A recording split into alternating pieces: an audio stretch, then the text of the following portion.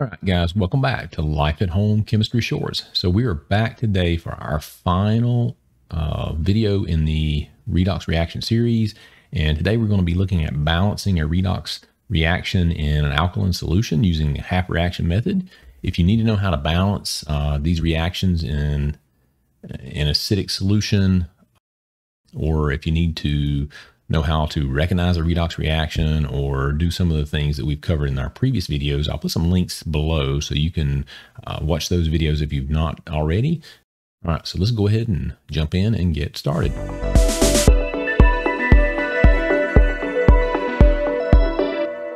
All right, so let's take a look at an equation that is in an alkaline solution.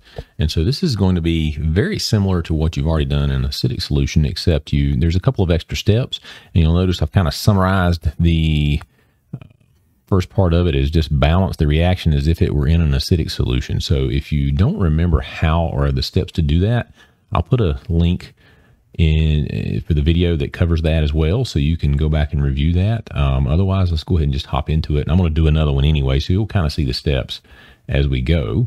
If you remember, the first step for balancing these equations is you need to split this into the half reaction. If you look, I've already put the oxidation numbers in there, and we can see that our iodine goes from a -1 to a 0, so it is being oxidized because it is losing an electron. And then our manganese goes from a +7 to a +4, so it's being reduced because it's gaining that electron. And as you guys remember from previous videos, you're always going to have oxidation and reduction reaction going on at the same time, because something's going to be losing electrons and something's going to be gaining electrons. So let's go ahead and break these apart into their respective oxidation and reduction half reactions. Okay, so let's go ahead and start with our manganese portion. And then I'll, once again, I'll leave the aqueous out of there, and so I don't have to write it down every time. And we've got our MnO2. And then we'll also, I'll down below or over to the side here, I'll put our iodine as well. And just as kind of review, we'll look at, how do I know that I have to take this and use that half reaction method? I mean, first of all, we know we got a redox reaction because we were having changes in our oxidation number. We're in aqueous solution, so we can get some participation from the water or the acid or alkaline, or from H plus or OH minus that are in the solution. And the biggest thing though is when we start looking at this, first of all, we've got -1, and then charges of 0 on this side. So there's no way we're going to be able to put coefficients in there and actually balance these charges. Also, we run into an issue here with the oxygen, because we've got 1 manganese 4 oxygen, then we got 1 manganese 2 oxygen. There's no coefficient that's going to make that balance. As I put a 2 over here to increase my oxygen, I double my manganese, and I mean, there's just no way to get it to balance. So we know that conventional methods are just not going to work in this case. So we know we have to use our half reaction method. So let's go down here and just go ahead and follow the steps. We know we need to first balance our species, other than oxygen and hydrogen. And in this case, I'm balanced. I'm 1 manganese, 1 manganese. Here, I need to add a coefficient to balance. And let's divide these up so we don't get them mixed up. So I need to add a coefficient to balance my iodine. All right, and then I need to balance my oxygen by adding waters. And so in this case here, I need to add 2 waters in order to get the oxygen that I need.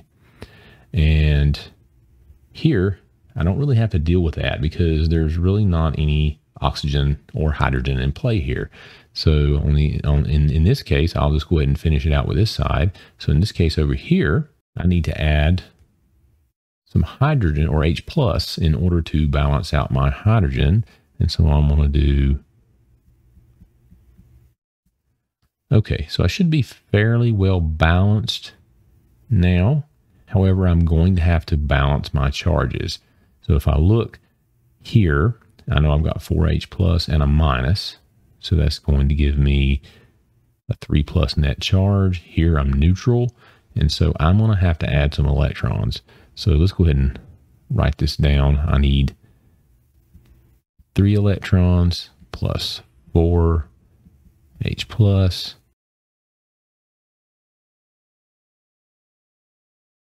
Okay, so if I add all my charges up, I should be balanced. Now I'll come over to this side. I got to balance the charges here. So in this case, you can see I've got a 2 minus net charge. I got a 0. And so I've got to add electrons. So I'm going to get 2I minus yields iodine plus 2 electrons. So that gets me balanced out. Now I need to multiply this by something to where my electrons wind up being the same for both half reactions. Now, I like this one because this is a good one for you to be able to see that you can't just always, sometimes you have to multiply both equations by something in order to get the electrons to balance. In this case, I got a 2, I've got a 3, so I'm going to multiply this one by 2, and I'm going to multiply this one by 3. That way I'll have 6 electrons in both of them. And I'm going to go ahead and add these, start adding these back together as I multiply these out.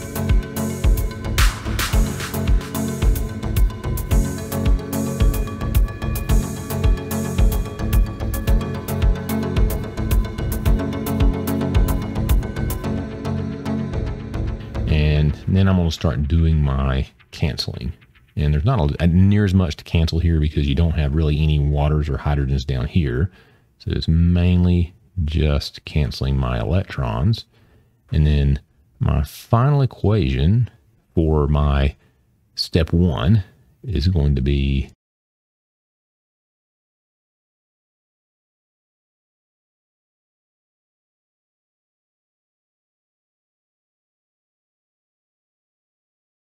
okay. So that was step 1. Now, since we're in alkaline solution and we're, we need to do a couple of extra steps, and it's really not that complex. So we know if we're in alkaline solution, we're going to have an excess of OH minus. And if we have an excess of OH minus anywhere where you see an H plus, it's going to automatically be neutralized by OH minus. So what we want to do is we want to add OH minus to both. We want to add hydroxides to both sides, both reactants and products, enough to neutralize out all of my H plus. So what I'm going to do is I'm going to add plus 8 OH minus.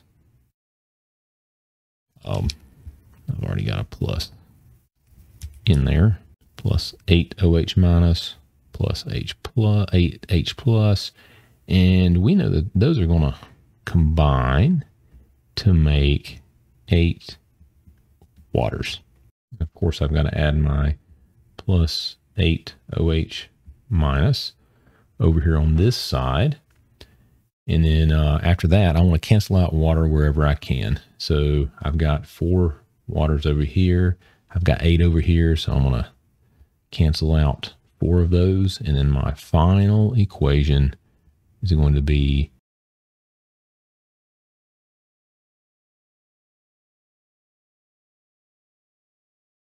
okay. And so we see that it is relatively similar to what you did when you were balancing it under acidic conditions. The biggest difference here is, you just had to take a couple of extra steps and make sure you put some OH minus in there. And we did that step, and then we canceled our water. So we've gotten that finished up. And I also I'm glad I was able to do this one because it showed you what would happen if you had to actually multiply both sides by some number to get your electrons to balance out. So hopefully this was helpful. Of course, if you have any questions, you can leave them in the comments. And if there's anything you need additional help with, you can leave it in the comments and I'll try to make a video to help out with that. All right, guys, I think that's going to do it for this video. It was fairly short, but I just wanted to cover those extra steps for balancing a redox reaction in a basic solution. So if you've got any questions or comments, just leave them down in the comment section below. Don't forget to hit the subscribe button and to like this video. And I will see you guys here very soon.